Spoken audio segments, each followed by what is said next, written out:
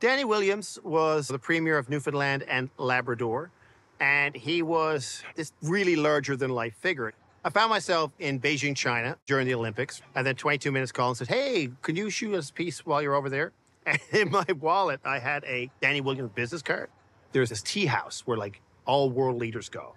And I said, call up there and say that the premier of Newfoundland and Labrador is coming and would like a show.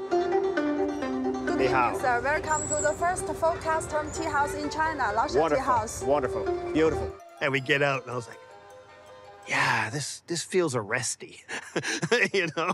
So I called up Danny, and he's like, hello? I was like, yeah, listen, quick thing. I'm in China. If anybody calls you and asks if you're in China, could you do me a favor and just say yes? And he goes, oh, yeah, sure, absolutely. Anything else? I said, no, that's it. He goes, all right, buddy, bye, click. And then when I saw it, all I did was just laugh my head off.